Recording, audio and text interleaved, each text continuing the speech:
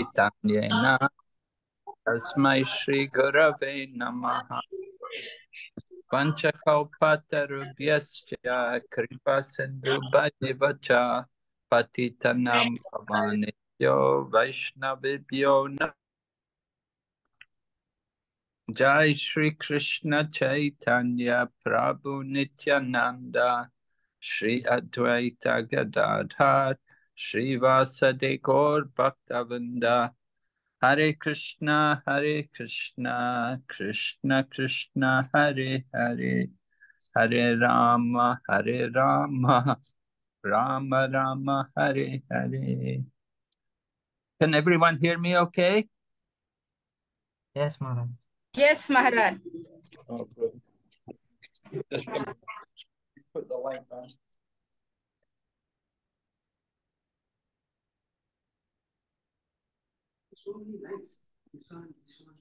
Only what?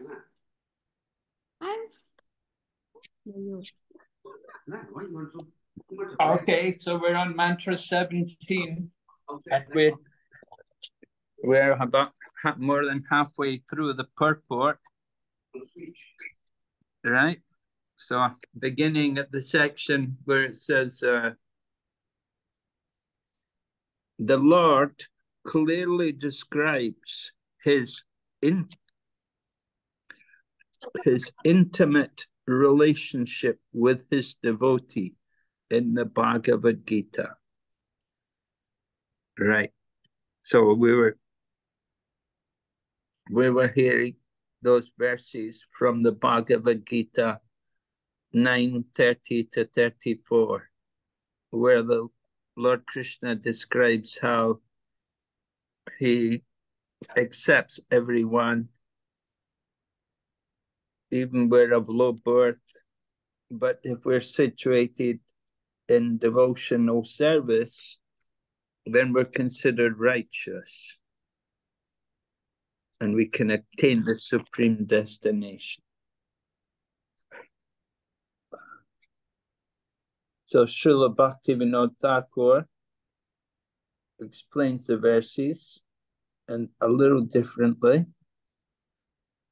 He said, one should regard a devotee of Krishna to be on the right path of the saints, even though such a devotee may seem to be sudurachar, a person of loose conduct or character. One should try to understand the real purport of this word, sudurachar.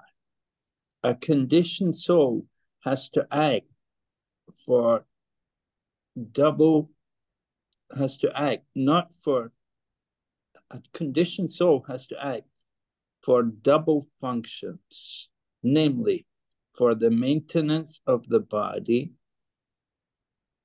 and attain for self-realization. Social status, mental development, cleanliness, austerity, nourishment, and the struggle for existence are all for the maintenance of the body. The self-realization part of one's activities is executed in one's occupation as a devotee of the Lord, and one performs actions in that connection also.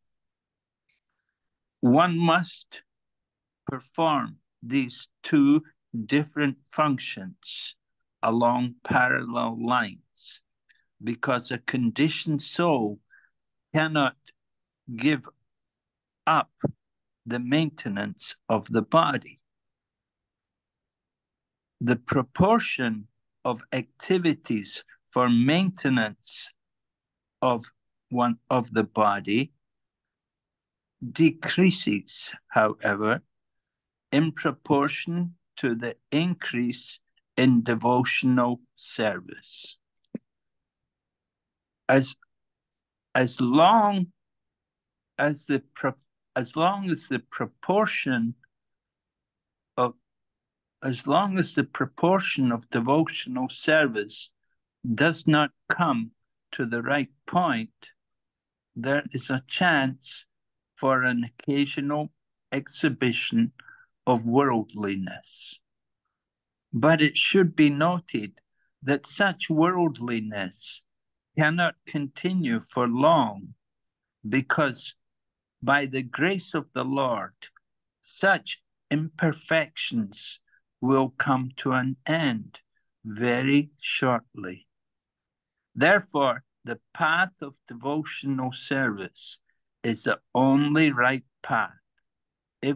If one is on the right path, even as occasional occurrences of worldliness does not hamper in the advancement of self-realization. So this is a special relationship, which the special kindness which Lord Krishna shows upon the devotee, that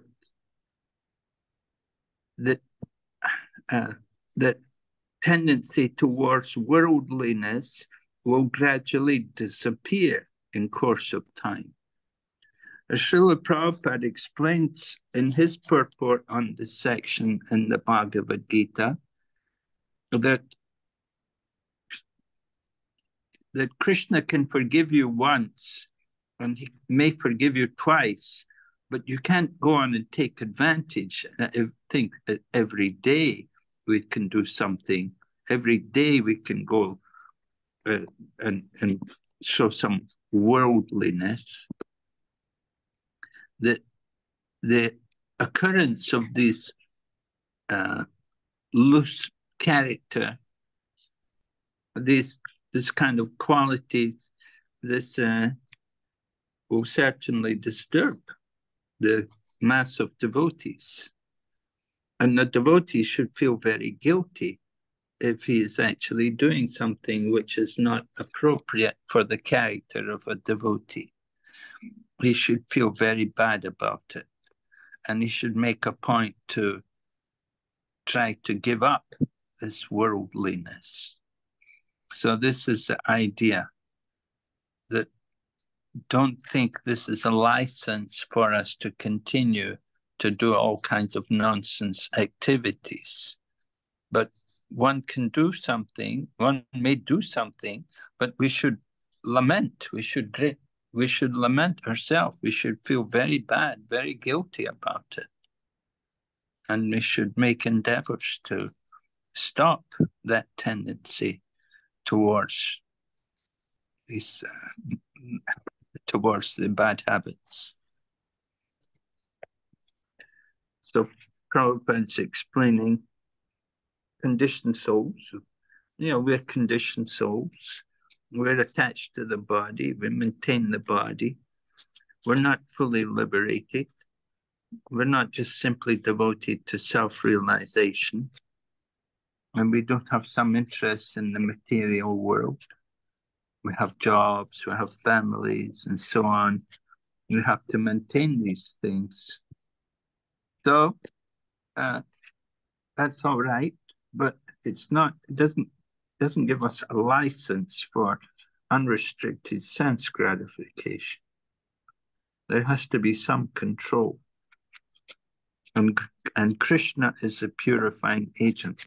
If one is actually in Krishna consciousness, then Krishna will enlighten us from the heart, and he will not allow us to continue in sinful ways, or not so much sinful, but loose character.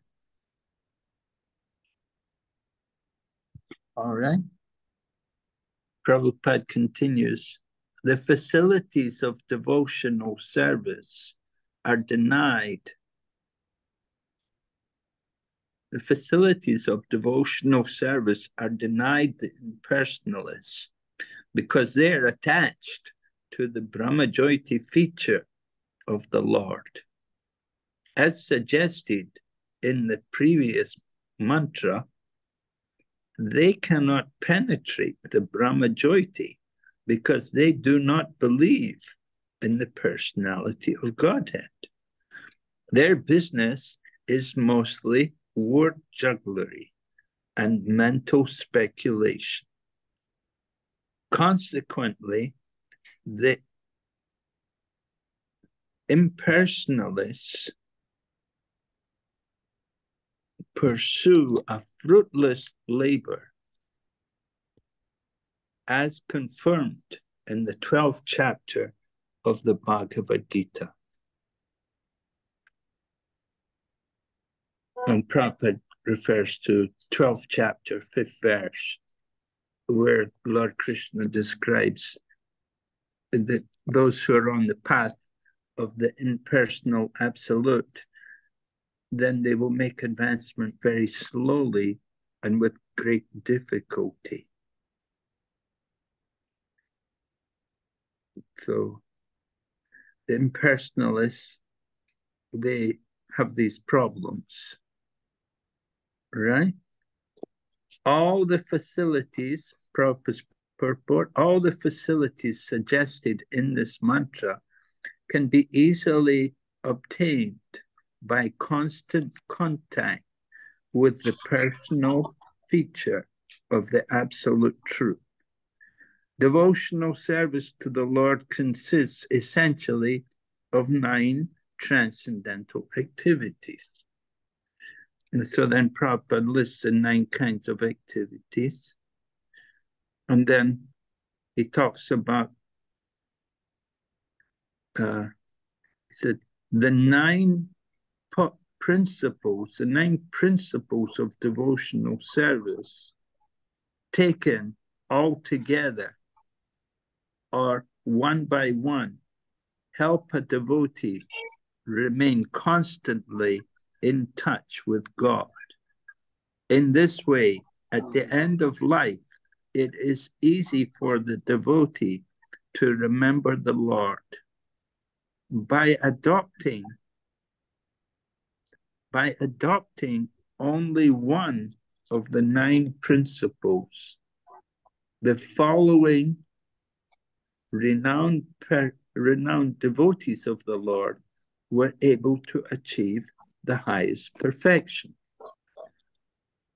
And then Prabhupada lists each of the 9 processes, and he gives the example of a person who achieved perfection. So this is something which we would all want to know. You need to remember this kind of information. This is often required or it's quoted. First of all, by hearing Maharaj Parikshit attained perfection in his life, and then just by glorifying the Lord, Sukadeva Goswami, and speaking the Srimad Bhagavatam, he got perfection. And then by praying to the Lord, Akrura attained the desired result. Then Prahlad Maharaj is the example of a person who attained perfection by remembering. Right, Prahlad Maharaj would often say, I don't do any service, I only remember the Lord. He said, the devotees who do service, they're greater than me. Anyway, Prahlad Maharaj achieved perfection simply by remembering. Then by worshipping, the example is Prithu Maharaj attained perfection. And by serving the lotus feet of the Lord, the goddess of fortune Lakshmi attained perfection. By rendering personal service to the Lord, Hanuman attained perfection. And through his friendship with the Lord, Arjuna attained the desired result. And then by surrendering everything to the Lord, Bali Maharaj attained the desired result. So these are the examples usually given. There are other people also, just like Rukmini is often given as an example of one who surrendered everything to Lord Krishna. And the Lord has other friends beside Arjuna, Akrura, Uddhava is also the friend of Lord Krishna.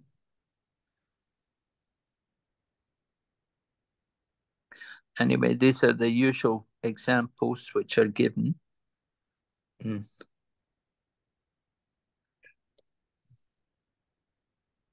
Actually, the explanation of this mantra and of practically all the mantras of the Vedic hymns is summarized in the Vedanta Sutra and properly explained in Srimad Bhagavatam.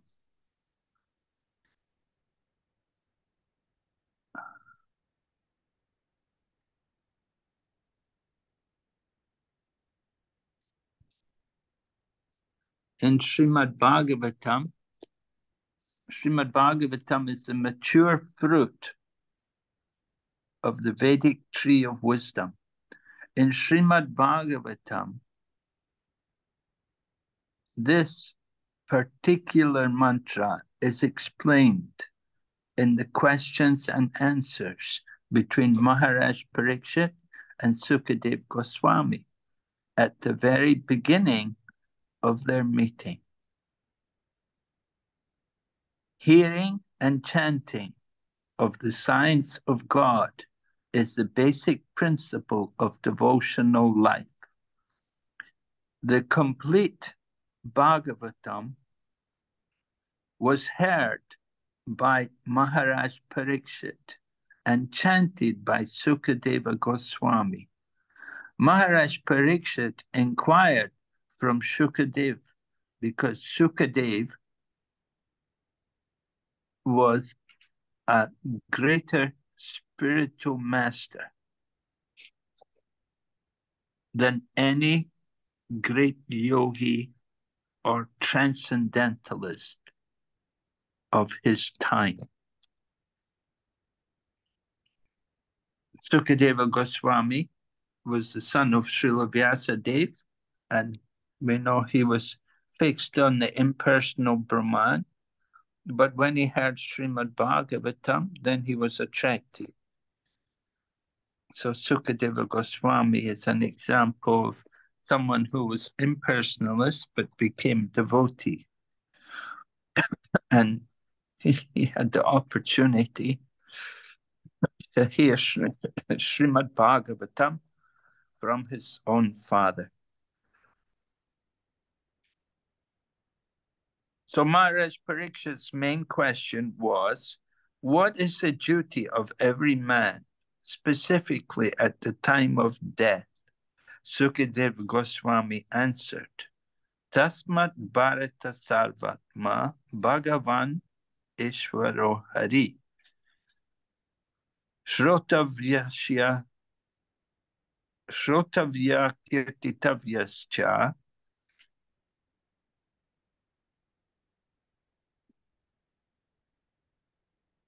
Smartavyas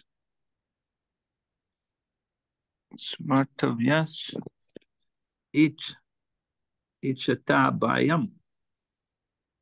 Everyone who desires to be free from all anxieties should always hear about, glorify, and remember the personality of Godhead, who is the supreme director of everything, the extinguisher of all difficulties and the supersoul of all living entities.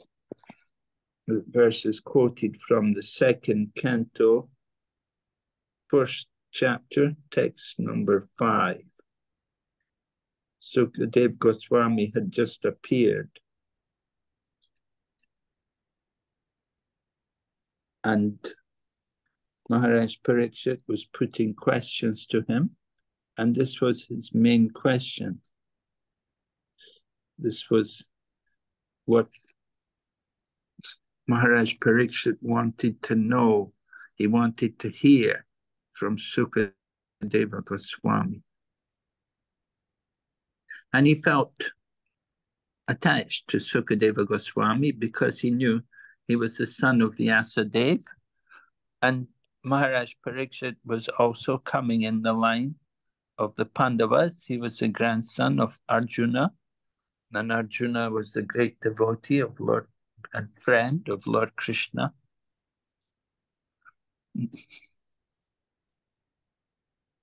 So he was happy to hear from Sukadeva Goswami. Prabhupada continues, so-called human society is generally engaged at night in sleeping and having sex, and during the daytime in earning as much money as possible, or else in shopping for family maintenance. People have very little time to talk about the personality of Godhead or to inquire about him. They have dismissed God's existence in so many ways, primarily by declaring him to be impersonal, that is, without sense perception. But in the Vedic literature, whether the Upanishads, Vedanta Sutra, Bhagavad Gita, or Srimad Bhagavatam, it is declared that the Lord is a sentient being and is supreme over all other living entities. His glorious activities are identical with himself.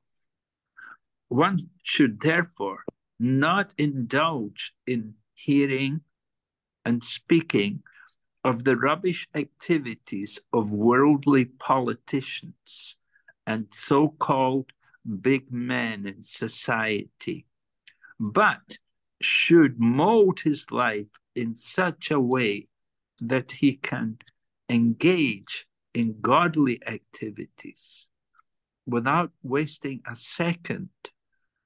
Sri Isopanishad directs us towards such godly activities. So Srila Prabhupada is encouraging all of us. We may say, well, I'm not about to die, but Maharaj Parikshit asked a question. He said, what is the duty of one who is about to die? And what is the duty of all men at all times? And so the answer was given. It's the same for everyone, that we should hear, chant, and remember the Supreme Personality of Godhead. This is the safest thing to do in our time here in this material world. We don't know what is the future, how long we have left, but we want to use the time carefully and try to use it all for the service of Lord Krishna. That will be success. And the final paragraph, unless one is accustomed to devotional practice, what will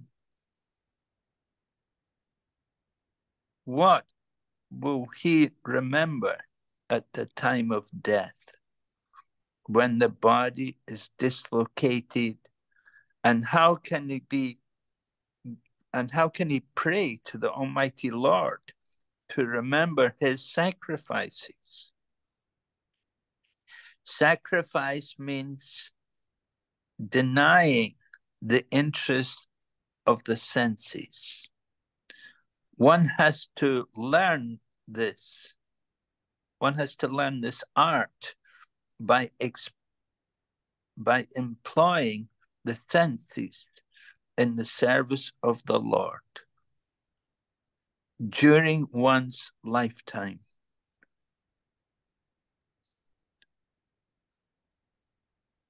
one can utilize the results of such practice at the time of death? Well, it's a sobering thought for all of us to consider. We want to make sure we make use of our time here in this material body. We should be conscious of what we do, and we should endeavor to act for the pleasure of the Lord.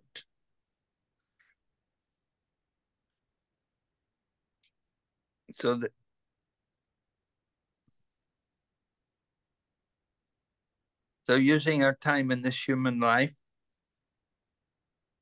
we want to practice remembering the Lord. And how to remember the Lord?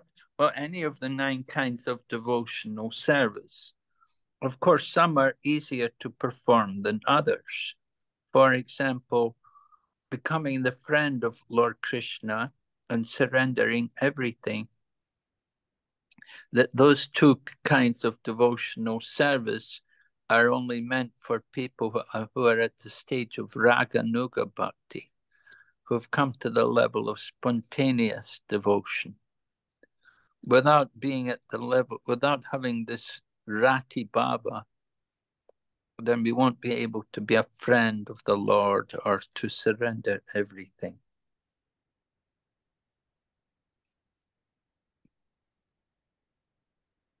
And then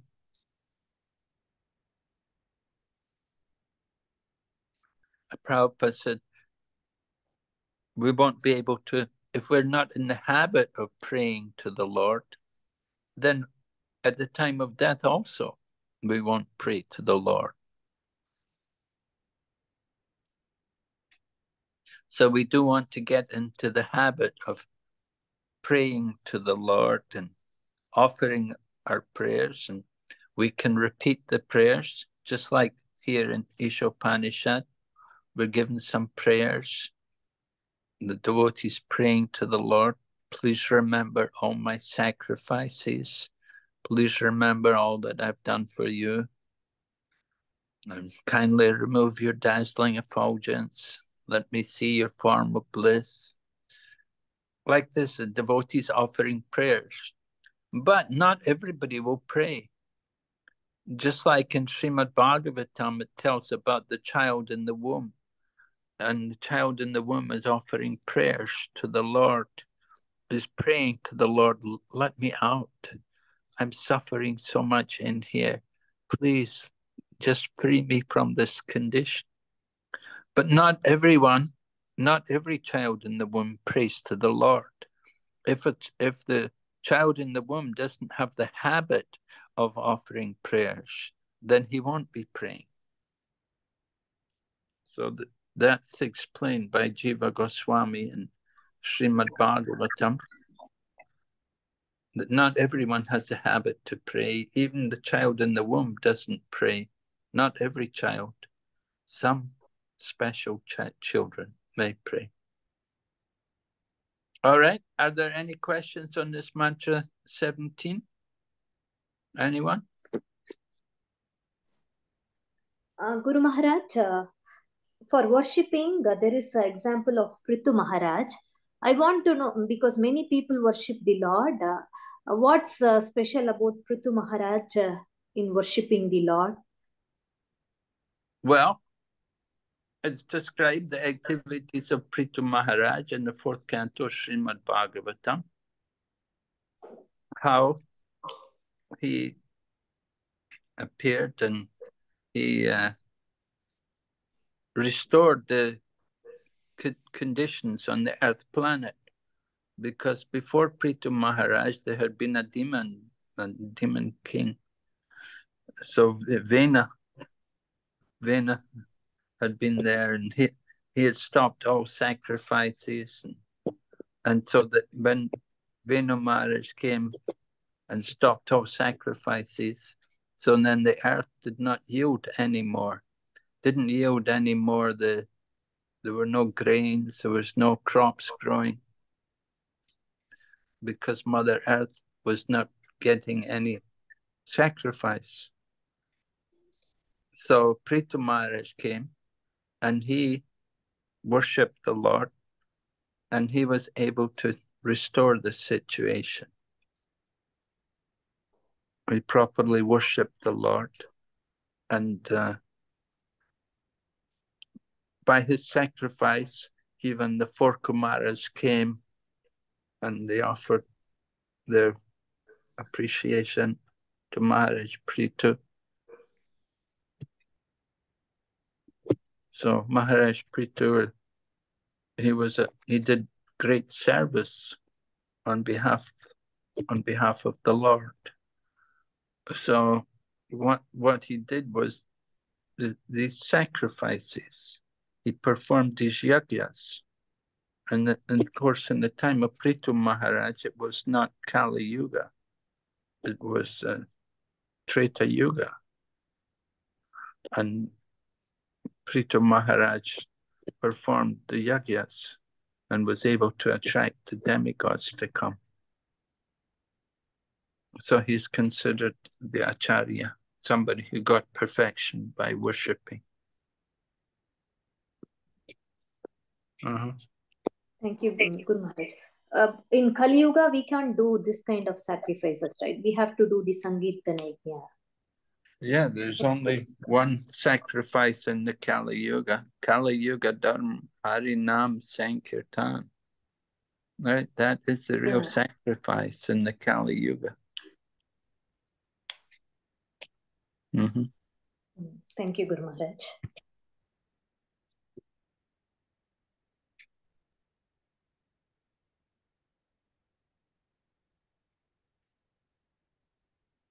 Okay, any other question?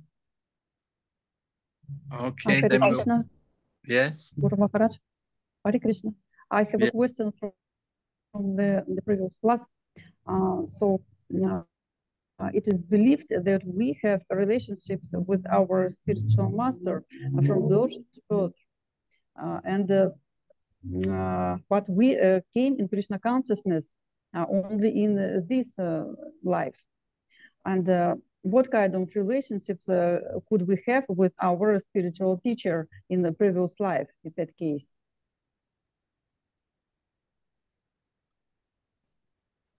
What kind of relationship we have with the spiritual teacher in our previous life? Yes, Gurudev. Well, why do you have to have had a relationship with him in your previous life?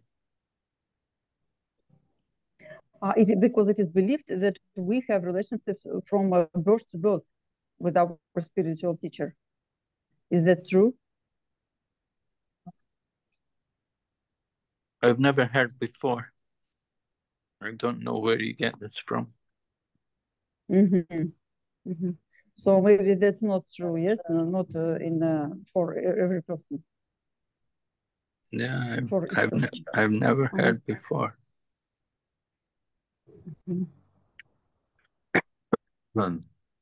Okay, Guru Maharaj. Hare Krishna. Thank you. Okay, we'll go ahead. Mantra 18.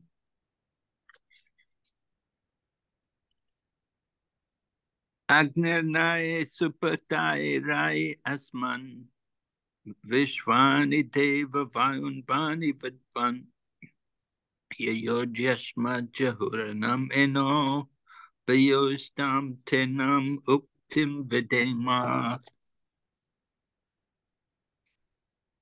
All right. Translation. O my Lord, as powerful as fire, O omnipotent one, now I offer you all obeisances, falling on the ground at your feet.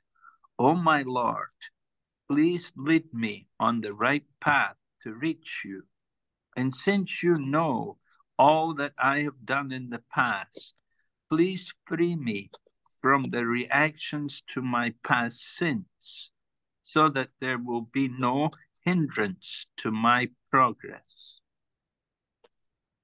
So you can see the prayer of the devotees like this. This prayer is said, Swayambhuva Manu, I think, was a person who spoke this Isopanishad. Anybody's praying like this to the Lord, that you know everything, you know all the nonsense I did in my past, so please free me from the reactions and help. I want to progress. And of course, the devotee begins, he offers glorification of the Lord. O my Lord, powerful as the fire, O omnipotent one, now I offer you all obeisances, falling on the ground at your feet. This is how we should approach the Lord. Sometimes people tell me, oh, that Krishna came to see them. I ask them, did you offer obeisances? Did you offer prayers? Did you say anything? Oh, no, I didn't say anything. No. So you didn't say anything? You didn't do anything? So what kind of right do you have to see the Lord? The Lord is only visible to those who... The Lord is only visible to those who are his devotees. Why?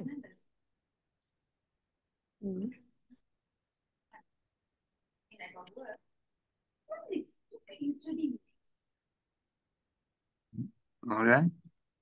So we'll read Prabhupada's purport. By surrendering to the Lord and praying for his causeless mercy, the devotee can progress on the path of complete self-realization. Now, I think when Anna is coming down like that, I'll keep the date. No, because next week there's days where I have to work, so I can't take. Okay, can we mute everyone? Please mute, please mute. Yes, the Mataji who is doing the co-host need to switch off the microphone. Some noise is coming. Yes, Mara, we can hear properly. Okay. Well, all right, so by surrendering, we have to pray for the causeless mercy of the Lord. The Lord is addressed as fire because he can burn anything into ashes, including the sins of the surrendered soul. As described in the previous mantra, the real or ultimate aspect of the Absolute is his feature as the personality of Godhead, and his impersonal Brahmajyoti feature is a dazzling covering over his face. Fruitive activities are the karma kanda path of self-realization is the lowest state in this endeavor. As soon as such activities even slightly deviate from the regulative principles of the Vedas, they're transformed into vikarma, or acts against the interest of the actor. Such vikarma is enacted by the illusion living entity simply for sense gratification.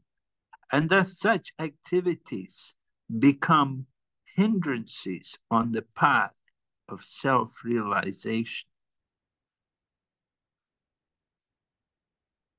So Prabhupada is explaining how the Lord can destroy unlimited amounts of sins, just like a fire consumes whatever you put in the fire will burn it to ashes. So the same way the Lord can remove the sins of all the living entities. But we have to approach him in his personal feature.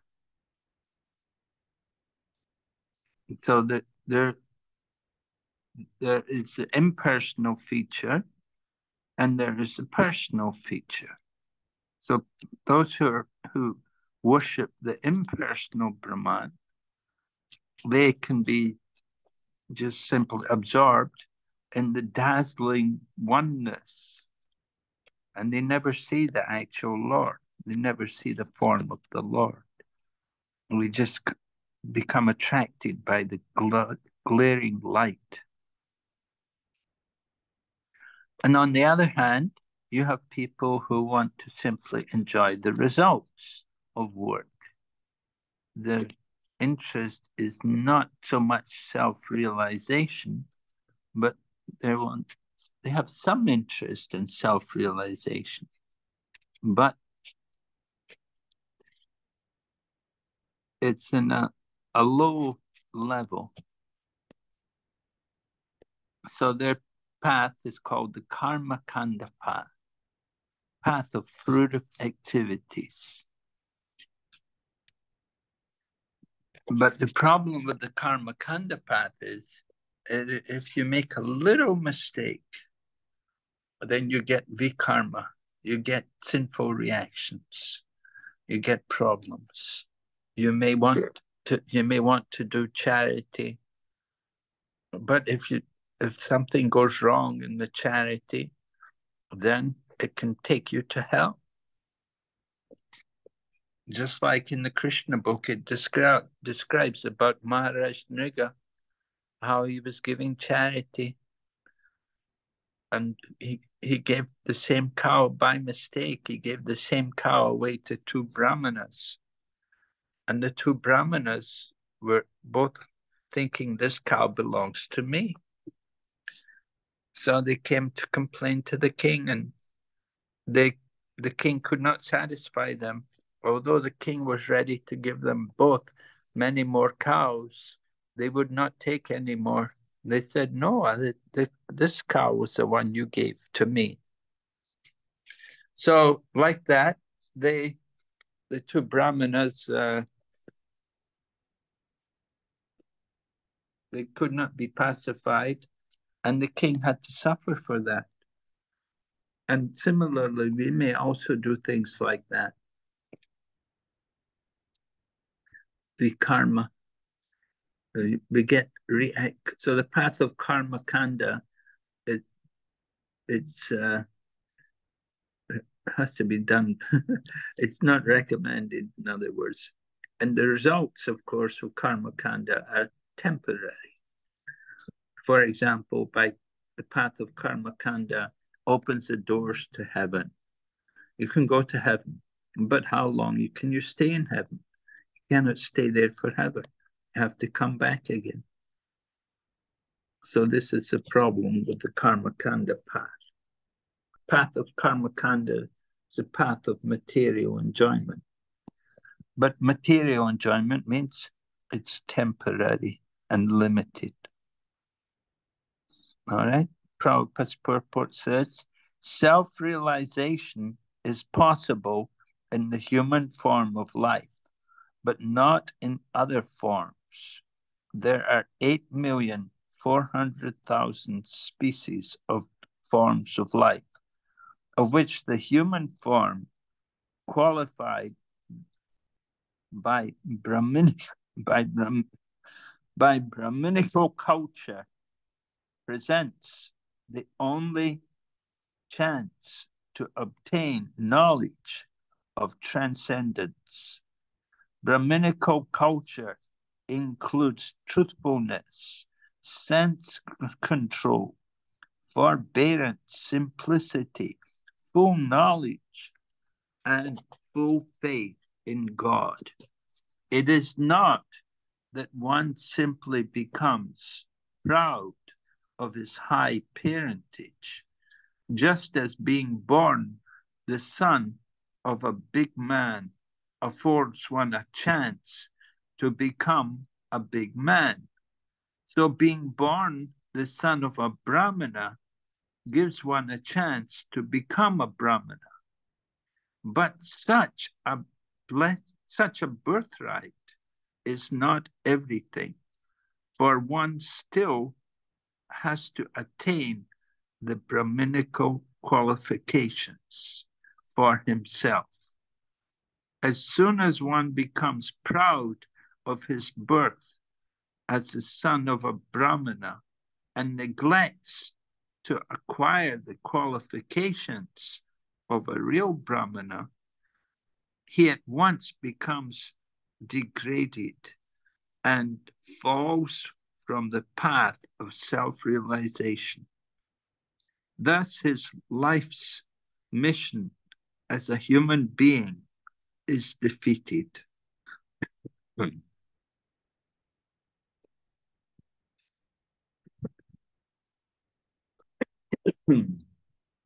So life's mission as a human being, we should understand there is a mission in this human life, and it's not just simply make money and live comfortably and die happily. Of course, that's a joke. You think, oh, I will die peacefully. It's not quite like that. So human life has a mission, and the mission means we should try to develop the Brahminical qualities. Brahminical qualities means we'll be connected to the mode of goodness. And then Prabhupada talks about being a Brahmana. It's not just simply by birth. Although people often think that because they're born in a Brahmana family, so they are Brahmana. And they don't have any of the qualities of the Brahmana. So one has to also acquire the qualities of the Brahmana. It's not enough just simply to take birth in the family of a Brahmana. So human life is an important thing, and we want to use it properly, and we do want to try to develop the Brahminical status, come up to the Brahminical status and the mode of goodness, and then from the mode of goodness, then we can transcend. So Prabhupada talks about what is required to become a Brahmana, and he mentions these different points: full faith in God, full knowledge, forbearance, simplicity, sense control. These things are practically forgotten about today. But we need to encourage people to develop the Brahminical status. So this is a prayer. Certainly at the time of death, a devotee would like to have that Brahminical status, and then we can offer prayers to the Lord. So Prabhupada then continues, in the Bhagavad Gita 6:41 to 42, we are assured by the Lord that the yoga brastas, or souls fallen from the path of self-realization, are given a chance to rectify themselves by taking birth either in the families of good brahmanas or in the families of rich merchants. Such births afford higher chances for self-realization.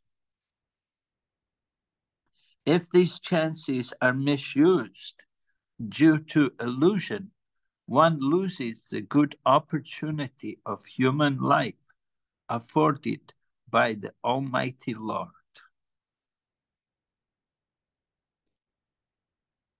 So Bhagavad Gita describes situation. One is a person who is advanced in yoga, but still not completely perfect. That they would take birth in the family of devotees. And someone else practiced yoga for a short time, but not perfect. They would take birth, they would go to the heavenly planets and satisfy their senses there because they still had the desire for sense gratification. So they would take birth in the higher planets and enjoy sense gratification there, then come back to earth and take birth in a family of rich merchants. And hopefully they would again take up Krishna consciousness, take up their spiritual path. So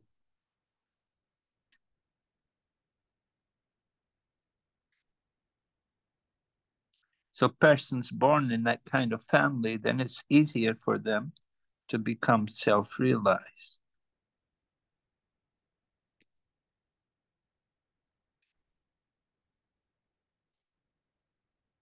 All right. The regulative principles are such that one who follows them is promoted from the platform of fruitive activities to the platform of transcendental knowledge. After many, many lifetimes of cultivating transcendental knowledge, one becomes perfect when he surrenders unto the Lord.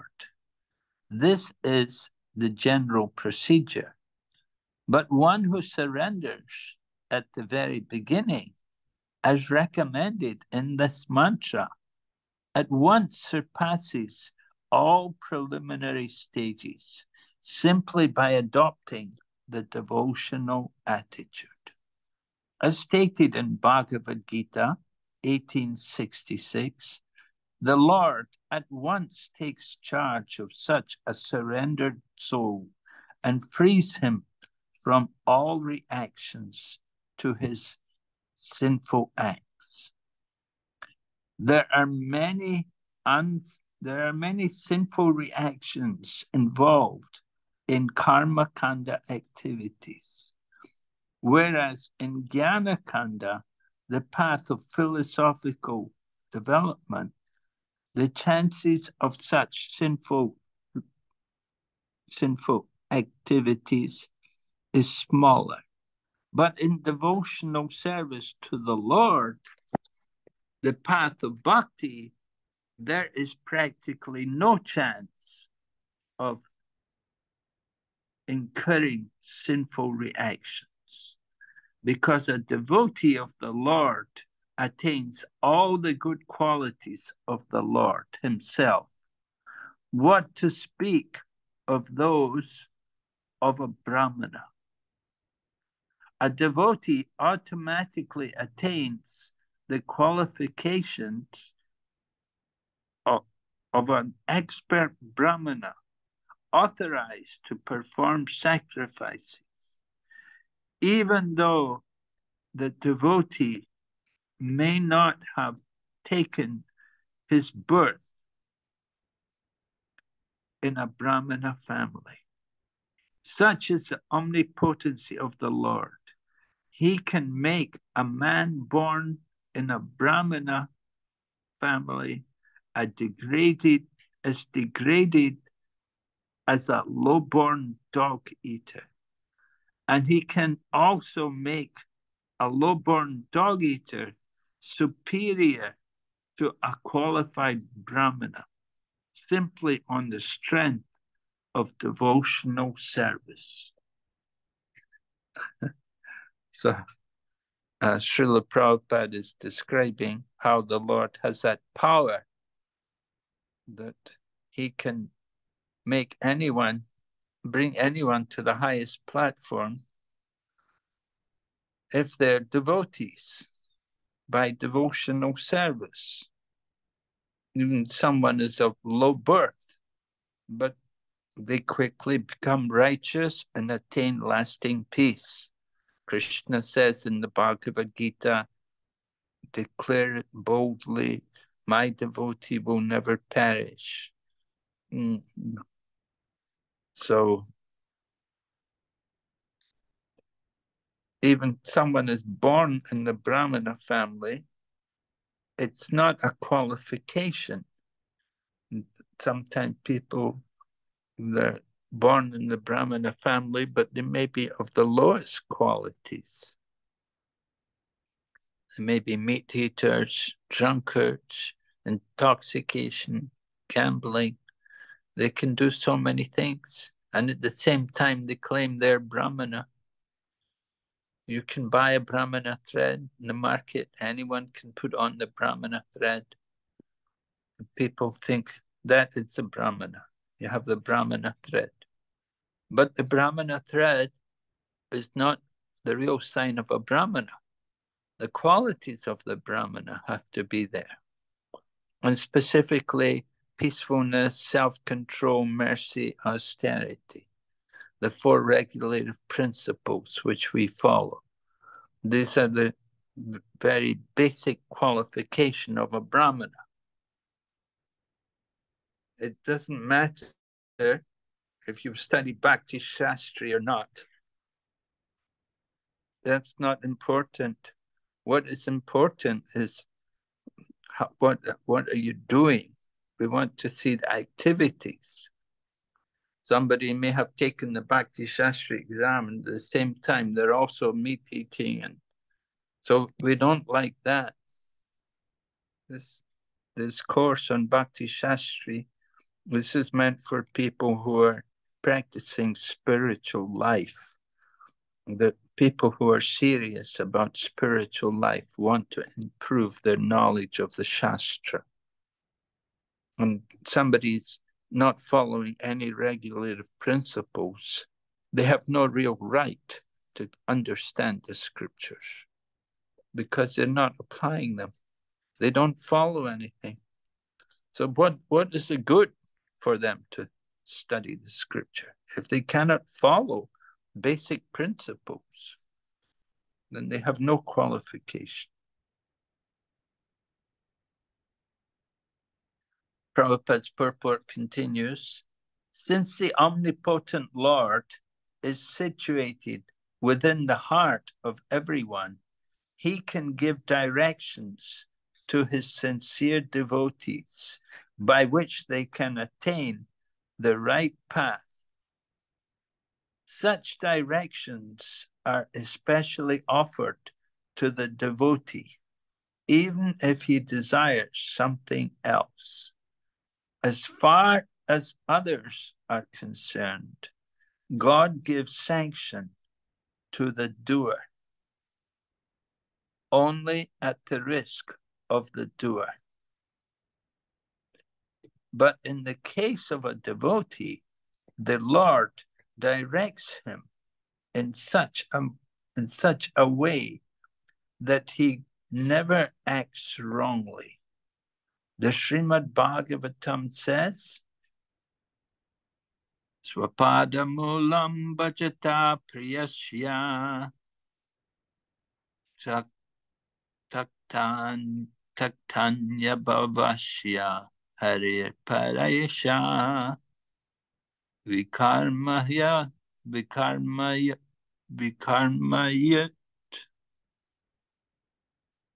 chotapatitam katanchit dunoti sarvan redi sanivishta.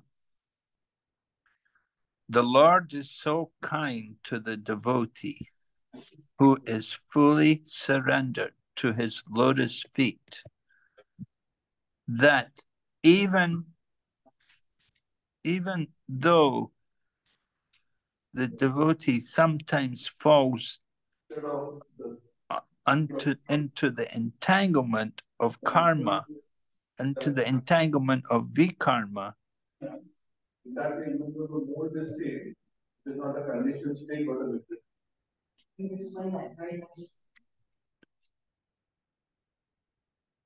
and acts against the Vedic directions to the Lord, at once rectifies such mistakes from within his heart. This is because the devotees are very dear to the Lord. So here again we see the point, how the Lord is merciful to the devotees. At the beginning of the purport, Prabhupada was describing how in Bhakti Yoga, you don't get sinful reactions in performing Bhakti Yoga. Even you do something wrong, you're not going to get sinful reactions for it. The Lord appreciates that someone's making an effort to be a devotee. So in Karma Kanda, you do something wrong, you get reactions. In Jnana Kanda, less possibility of getting sinful reaction. But in Bhakti Yoga, there's no reactions to Bhakti Yoga. Of course, we have to do the Bhakti Yoga properly. We can't think, oh, okay, then I can eat meat, or then I can do some sinful activity and I won't suffer. No, of course not. You cannot do like that. To commit sinful activities in the strength of chanting, it's a great offense. So we have to understand the meanings here, that the Lord is very kind to the devotee. But it's mentioned here, the Lord is kind to the devotee. To what? To which devotee? To the devotee who is fully surrendered to his lotus feet. So this is a problem, you see. It's not just any devotee, but those who are surrendered to the lotus feet of the Lord. So the devotee sometimes may fall down, and sometimes may get some karmic reaction, but the Lord will rectify the mistakes from within his heart. The Lord has that relationship with his devotee. He wants to help his devotee, and he arranges for the purification of the heart of his devotee. But not just any devotee. We have to be fully surrendered to his lotus feet. That's the challenge. It's not just for any devotee. All right, in this mantra of Sri Isopanishad, the devotee prays to the Lord to rectify him from within his heart. To err is human. A conditioned soul is very often apt to commit mistakes, and the only remedial measure to take against such unintentional sins is to give oneself up to the lotus feet of the Lord, so that he may guide one to avoid such pitfalls.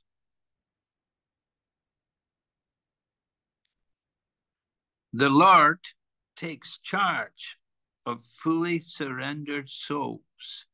Thus, all problems are solved simply by surrendering oneself unto the Lord and acting in terms of his directions. Such directions are given to the sincere devotee in two ways. One is by way of the saints, scriptures, and spiritual master. And the other is by way of the Lord himself, who resides within the heart of everyone. Thus, the devotee, fully enlightened with Vedic knowledge, is protected in all respects. All right, so Prabhupada is telling us the two ways in which the Lord arranges to help and to guide the devotee. First of all, there's Sadhu, Shastra, and Guru, the three authorities. Sadhu, Shastra, and Guru, they are important spiritual authorities. We need to be guided by Sadhu, Shastra, and Guru. And there should be no contradiction between Sadhu, Shastra, and Guru. And then, this other thing, the other method is that the Lord from the heart, the Paramatma, is also sometimes called the Chaitya Guru, the super soul in the heart, Chaitya Guru. So he's directing us.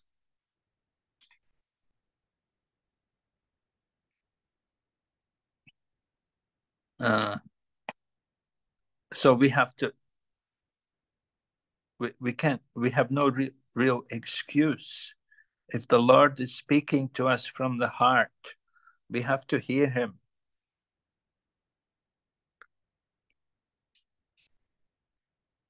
The Lord is speaking to us. Sometimes we don't hear him speaking. Just like there's a pastime said, there was this one man, he had a conversation with the Lord, and he told the Lord that I will go with you, but you have to tell me. You have to tell me before, you have to give me warning before you take me. You know, before I leave this world, you have to let me know that my time's over. So it happened after some time, then the man died. And so the man was protesting. He said, you know, you didn't warn me. You didn't warn me. But the Lord said to him, no, he said, look, I warned you. Look, your hair is all fallen out and gray. Your skin is all wrinkled. This was my warning to you. You should have seen these warnings are there for you. So we have to understand how the Lord is speaking to us in these different ways through the material nature, how the body ages and gets diseased and breaks down. And similarly, this is an indication, this is a warning from the Lord that this body is temporary and we have to prepare. We have to become very serious. So Krishna is speaking to all of us, but we have to hear him.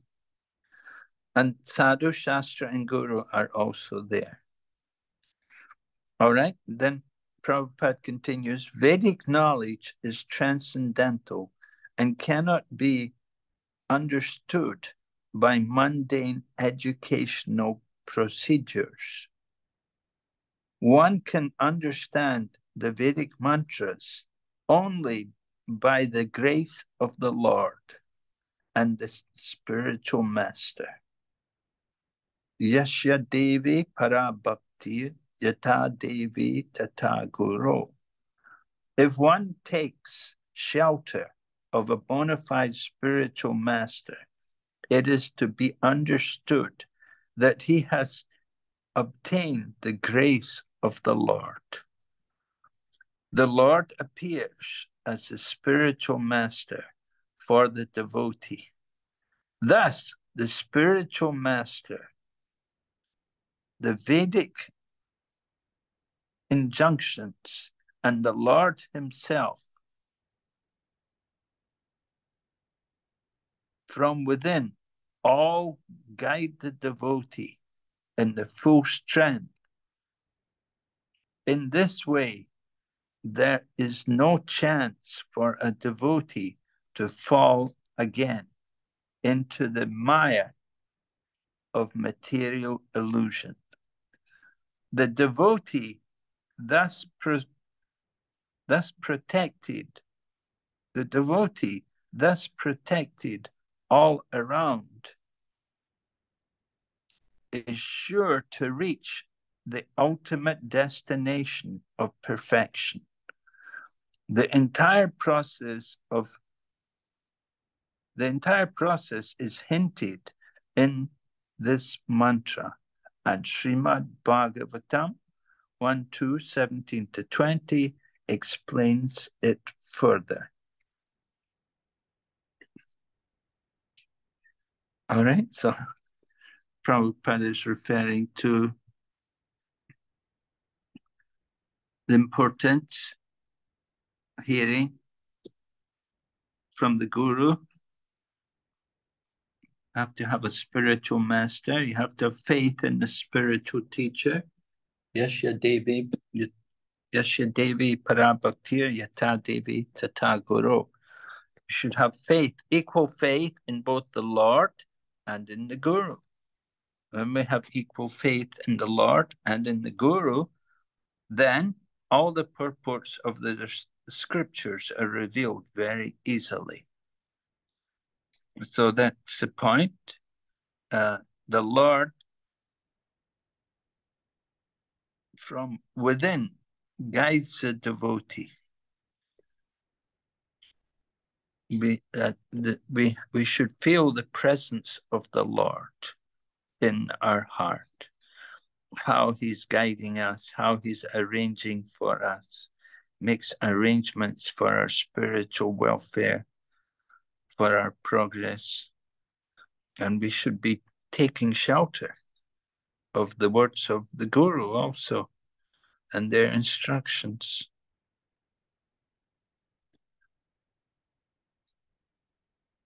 So in this way, devotee is protected from all inauspiciousness and is able to reach the ultimate perfection.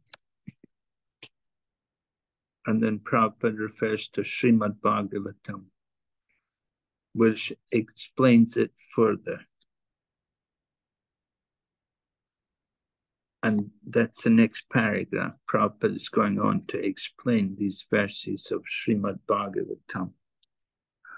So he says, hearing and chanting the glories of the Lord is in itself an act of piety. The Lord wants everyone to hear and chant his glories because he is the well-wisher of all living entities. By hearing and chanting the glories of the Lord, one becomes cleansed of all undesirable things. And then one's devotion becomes fixed upon the Lord.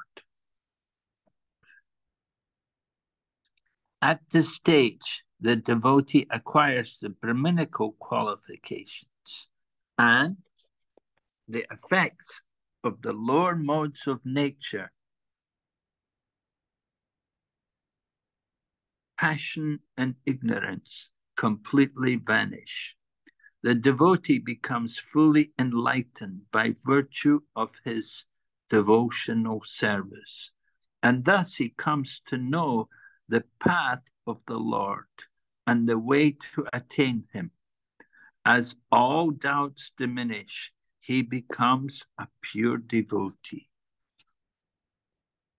So Srila Prabhupada is paraphrasing these verses from the Srimad Bhagavatam, describing how hearing the Srimad Bhagavatam, hearing scriptures, hearing about the glories of the Lord is a pious activity. Srimvatam Swakata Krishna Punya Shravana Kirtana. Ridyantas Tohya Badrani Vidunotis Suritsatam. By hearing, then we cleanse the heart. And when we cleanse the heart, then we get rid of the dirty things from the heart, and we're able to focus on the Lord. And as we focus on the Lord, then, of course, then naturally that we'll get freed from the effects of passion and ignorance. Again, the point is made, we have to come up to the mode of goodness. We don't want to be influenced by passion and ignorance. Come up to the mode of goodness, then from the mode of goodness, then we can go on to devotional service. And we can come to know the Lord and how we can attain him. So thus ends the Bhaktivedanta purport of Sri Isopanishad, the knowledge that brings one nearer to the Supreme Personality of Godhead, Krishna. Right? Prabhupada gave that title, subtitle to the Isopanishad. The knowledge that brings one nearer to the Supreme Personality of Godhead, Krishna. All right, are there any questions? Any questions at all on anything? Maharaj, I have a question. Yes? Maharaj, what if one remembers a pure devotee at the end of his life, at the point of death? Well, if you remember the pure devotee, then that's very good. And you'll go there to be with the pure devotee. If he's a pure devotee, then he's always thinking of Krishna. And if you remember the pure devotee, then you will also go to be with Krishna. Thank you, Guru Maharaj.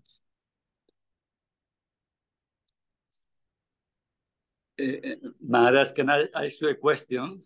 Yes, please. Maharaj, Lord Krishna talks about 4 different varnas or natures that people have.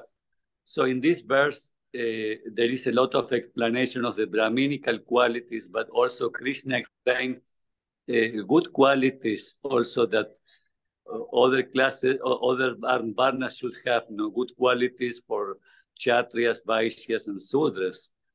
So if somebody belong to another varna, which is not a Brahmana, how they have the chance to progress on those Brahminical qualities which are being described, and being able to go to the mood of goodness and practice devotional service. Means those persons belong to other varnas. They should aspire for their own qualities. Are they described in the Bhagavad Gita by Lord Krishna? If you please can clarify something on this, we'll appreciate. Yes. Well, we have to understand that even though one may be working as a Vaishya or a Sudra or Kshatriya, whatever, but still he can have the Brahminical qualities. He can be freed from passion and ignorance if he's cultivating devotional service, because the nature of devotional service is such that it purifies everyone who engages in devotional service. So even one is working as a Vaishya doesn't mean that he has to have the lower qualities. He can cultivate the good qualities. We shouldn't think, oh, because I'm a Sudra, I'm allowed to eat meat. Or because I'm a Sudra, I'm allowed to do all sinful activities. No.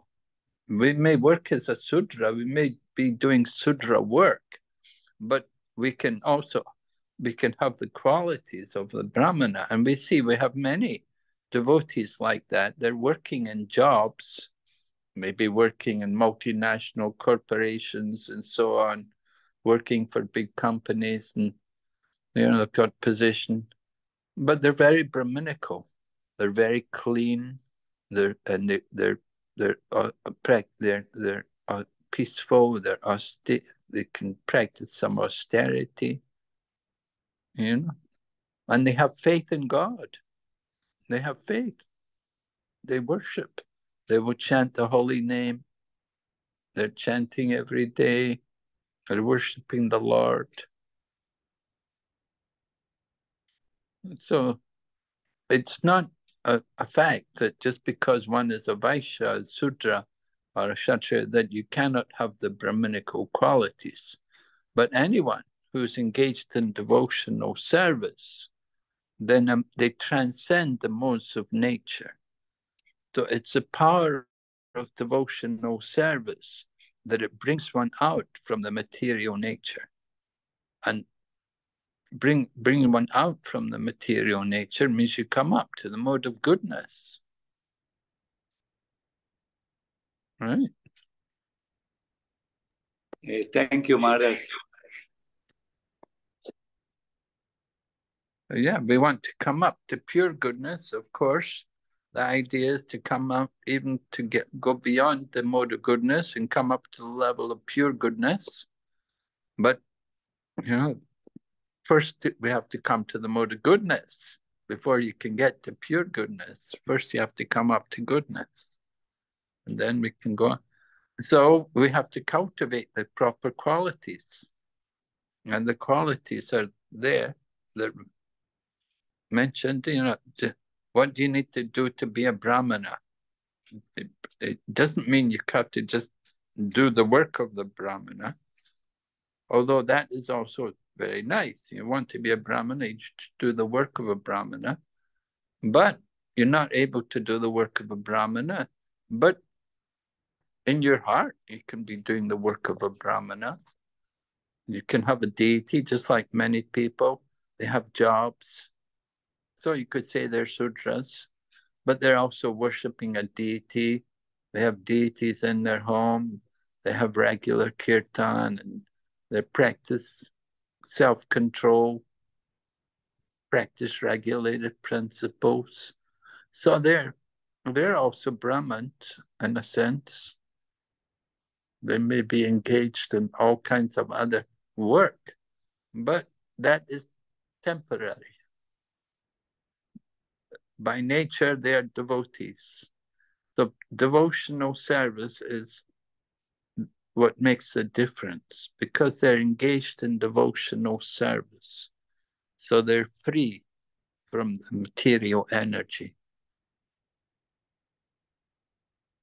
Somebody's not engaged in devotional service, then they're karmis, they're under the laws, karma kanda. They're under the laws of material nature. But a devotee is transcendentally situated. So to come to that transcendental position, we have to come up to the mode of goodness. And to come up to the mode of goodness, there's certain qualities which we have to acquire. All right? And we have to be there has to be peacefulness, self-control, austerity, samodamastapasocham, peacefulness, self-control, purity, austerity. So these qualities are important. What makes it a real sign of a devotee is that not only that he has these qualities, but he also chants the holy name, of course. And Lord Chaitanya was concerned like that how to recognize a devotee? Well, they have to chant the holy name. Then you know he's a real devotee. So people may be pious and may be practicing the 4 principles, but they don't chant. Then sometimes they will definitely be influenced to worldliness. They'll spend their time just simply making money and spending money to maintain the home. And like that, you just pass that time uselessly. So we want to understand how to make proper use of the human life. And it's required to develop the better qualities. Somebody who is born in a Brahmana family, Prabhupada explains, it's an advantage to them, but it's not everything. They still have to develop the good qualities. It's not just simply only the birth. So we have to understand that the meaning there. The value of Brahminical birth is certainly good with respect to Brahmanas. All right, they're born it's a good birth, but take advantage, become a Brahmana, develop the qualities of the Brahmana.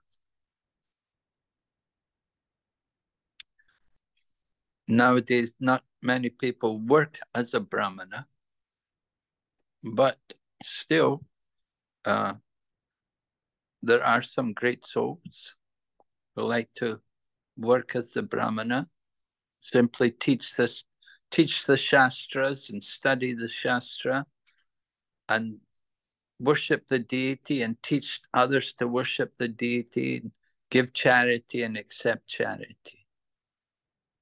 So that's what Brahmana is supposed to do. Of course, it's difficult for people these days in this age to live like that, but that is the standard of Brahminical culture. But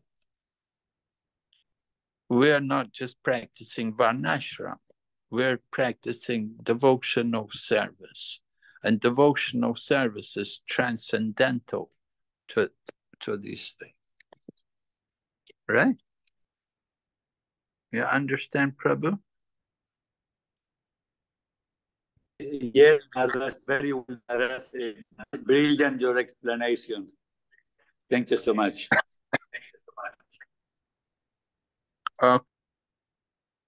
Question? Hare Krishna, Maharaj. I have a question. Yes.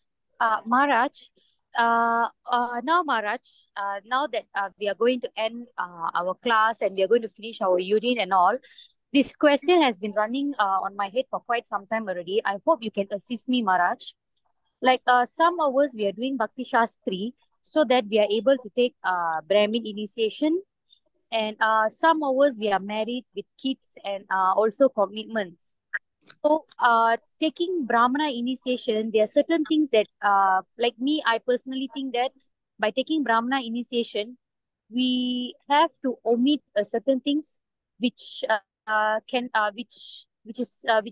which might be of offending to a certain kind of things.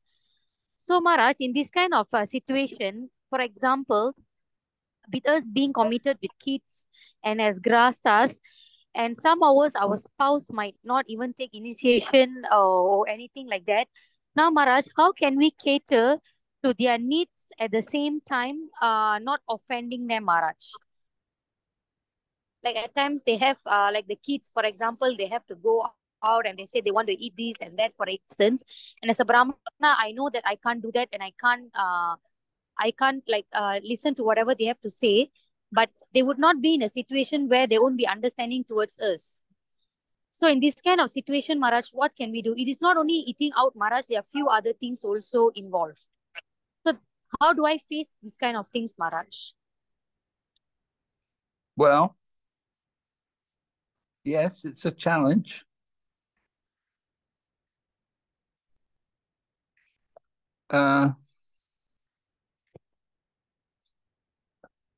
In that kind of situation, of course, you have to understand we all have our own karma, because you come to Krishna consciousness after marriage, like that. So then it becomes a problem.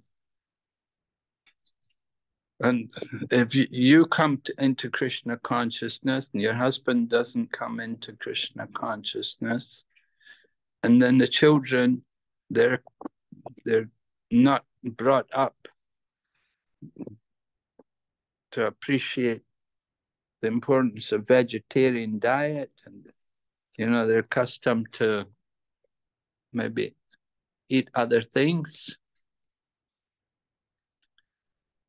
So it's a problem, but you have to have faith that somehow by your karma, Krishna has given you the chance to come to Krishna consciousness. And you should be grateful for that at least you can be in Krishna consciousness. And if your children can be taught also the importance and the value of vegetarian food, being a vegetarian, being a devotee, then that's also very nice. The more you can get the children and your husband to have an appreciation for Krishna consciousness, then that will make the difference. Thank you so much. You want to go for second initiation? Well, yes, your second initiation would complete the initiation. And you want to understand second initiation as further commitments.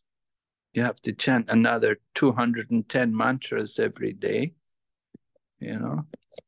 And second initiation means you want to do more service. So, you know, it's not just simply chant the Gayatri, but, you know, it means second initiated devotee means that you want to take more responsibility.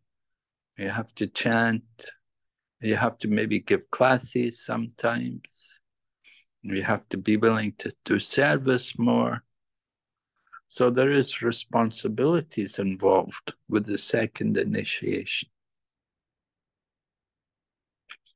So one should be serious, one should be committed, that one wants to take up that service and one is willing to do that extra service for the Lord. Right? Sometimes people just want the status of being a Brahmin. But the status is not the point. You see, it's not so much that you're a Brahmin, but what's required is that the devotee actually wants to have the qualities of the Brahmana. The qualities of the Brahmana are very important.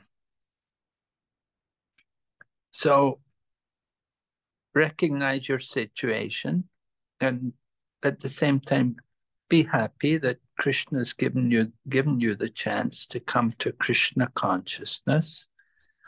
And maybe your husband or your family, children like that, maybe they don't have the same appreciation as you.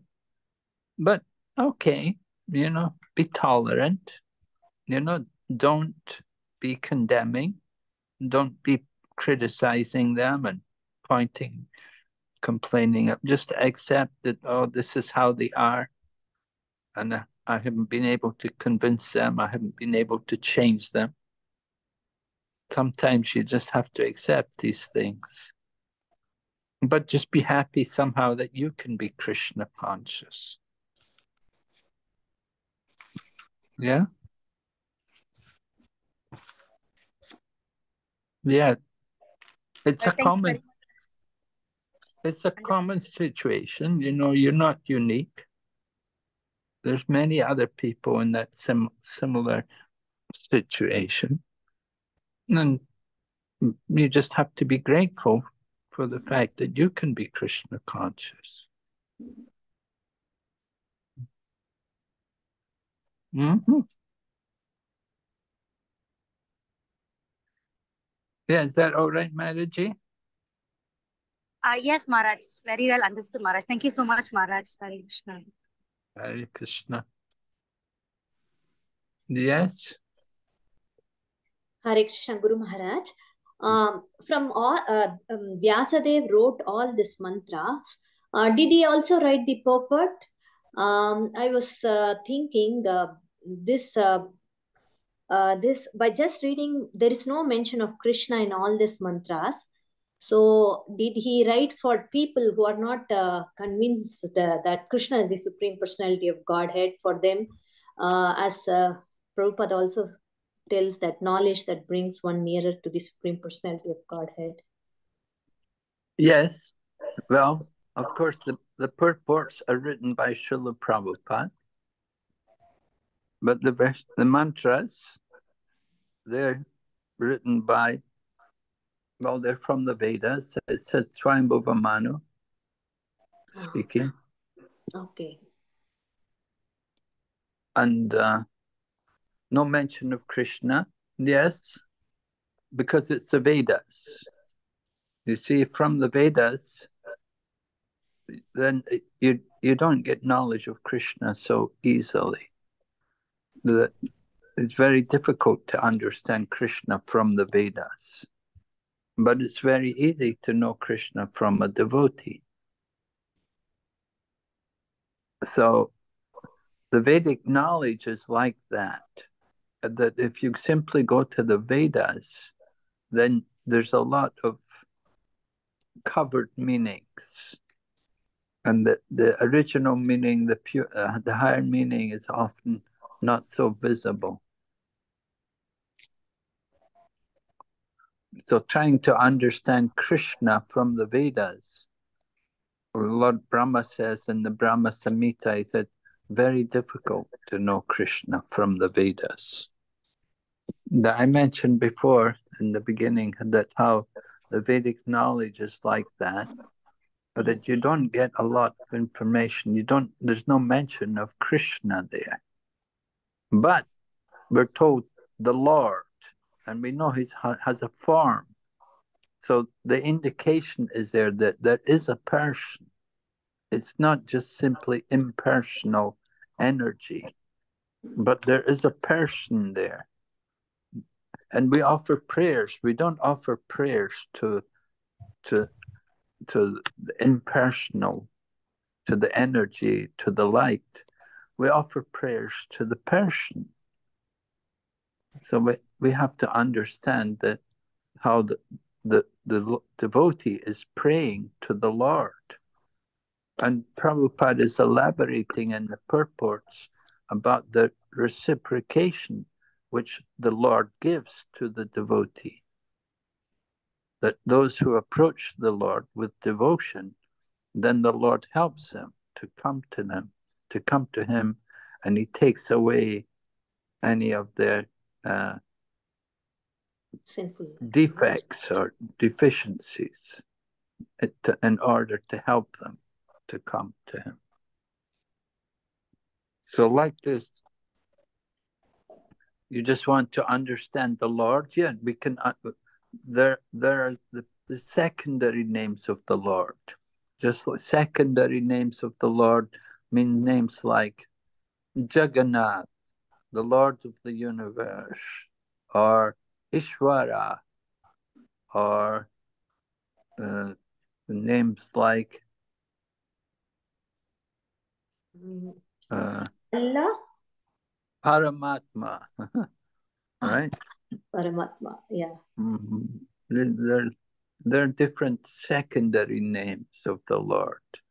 They're describing simply some aspect of the Lord. But you have to understand that there's a person.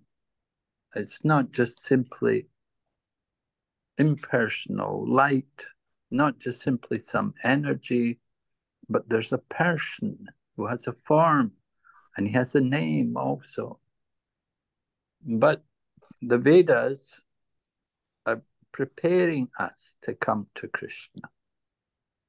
Right? So it's bringing us, as Prabhupada said, knowledge on the path brings us nearer to the personality of Godhead, Krishna.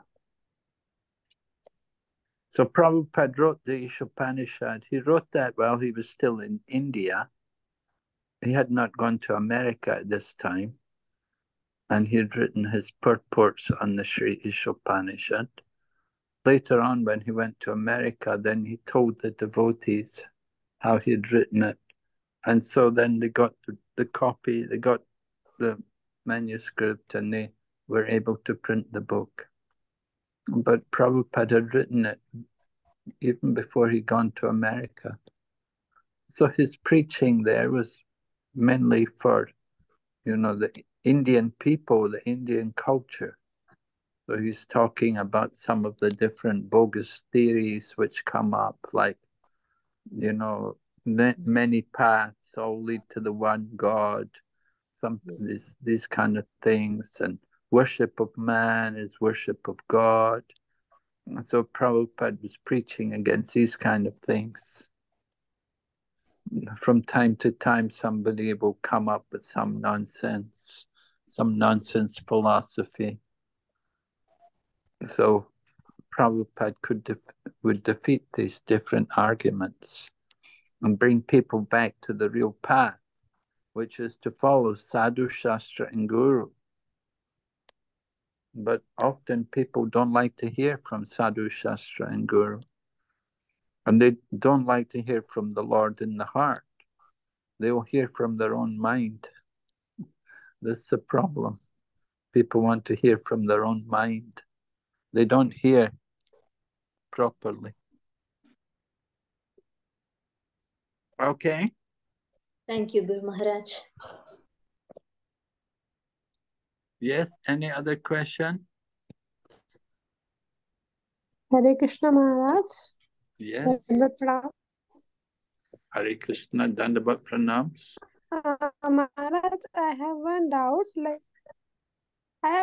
I just wanted to know, sometimes there are conflict of if I wanted to do some service, for example, book distribution going on. So if at the same time there is a lecture or association of some pure devotee, some pure devotees we have an Harina. So I mean, sometimes there is conflict of services between in our mind, or maybe our chanting is not completed, and at the same time book distribution service we need to go. So I mean, how to prioritize? Or sometimes there is that some material responsibilities we have to fulfill. I mean, how to prioritize which things to be given more importance? Yes, I know it's difficult, isn't it? Oh, anyway, everything according to the time and the place and the circumstances. You have to consider these factors also. The time, what is the time? What is it at the proper time? And the place. What are they asking you to do? Is it proper? So we try to serve, our mood is to give service, but at the same time, we have to understand also that you may have other responsibilities. Just like as a woman, maybe you have a family, so you have some commitments to your family also. You cannot neglect your family duties just to simply go and do some service at the temple. You have to be realistic, and you have to keep the situation peaceful. You don't want to be having your husband complain all the time, right? So you have to remember that you have to please your husband. Husband is also the Guru Patni. So you have to serve him. At the same time, you want to serve Krishna. So, yes, you have to consider what is required. How urgent is this service? And how important is it that you do it? Are you the only one who can do it? Or are there other people there also to do it? You may like to do it, you like to do service. So sometimes people may take advantage of you, that, oh yeah, this girl, she always comes. If I tell her to come, she will come. But you have to consider your own situation. What are your other responsibilities? What are your other commitments? And then you have to do what is necessary. You have to consider what is necessary. Because I sometimes find it a very difficult question. If suppose I have 1 hour, and that time I can take either association of some pure devotee, or that 1 hour I can use for doing some service, like for book distribution. So which one is more important? Well, it's all important. You can't say one is more important than the other. It's all important, book distribution is important. And what was the other thing you were saying?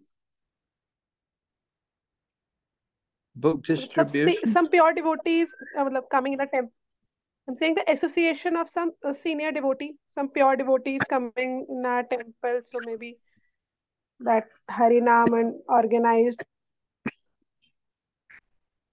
Yes, well, you do want to take advantage of these things if you can.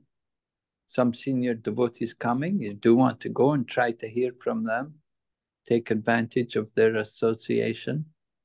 That's nice. At the same time, book distribution is also important.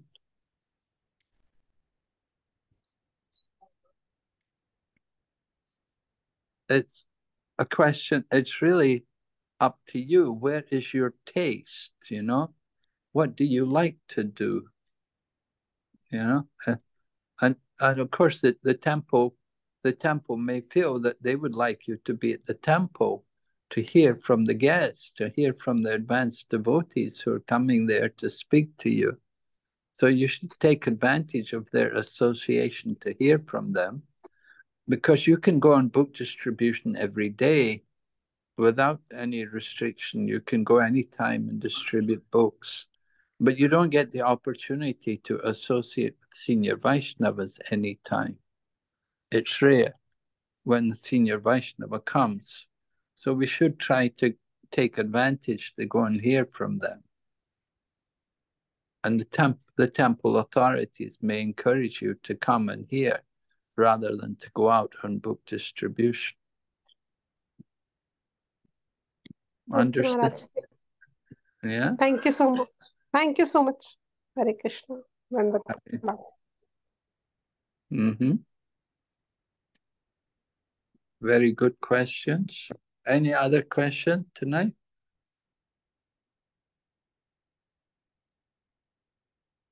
Okay. If there are no more questions, then we will finish the class here. When is your exam? 29th December, Maharaj. 29th December. Okay, so you've got... Next Friday. Okay, so you've got more than a week to prepare. We hope you don't forget everything in the course of a week. Anyway, very nice to have your association and to go through the Isopanishad with all of you. And we wish you all success in your Bhakti-shastri.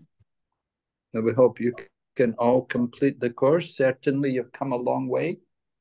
If you're already up to Isopanishad. Is this the last unit? One more unit is left. Which one? Nectar of Devotion. NOD. Oh, Nectar of Devotion. Oh, yeah. Okay, that's quite a long chapter, a long, bigger unit. All right. So anyway, thank you all very much. And we hope you all do well in your final exam. Get this unit behind you and go on to Nectar of Devotion and complete the Bhakti-shastri. There will be a great credit to Srila Prabhupada. So many of you have studied carefully Srila Prabhupada's books. Okay? So thank you all very much for your association. Srila Prabhupada ki jai. Thank you very much. Thank you so much, Maharaj. Thank you, Maharaj. Hare Krishna. Thank you for... Thank you, Maharaj. Thank you so much, Maharaj. Hare Krishna. Hare Krishna. Hare Krishna. Hare Krishna. Happy senses, Maharaj. Hare Krishna, Maharaj. Thank you, Maharaj.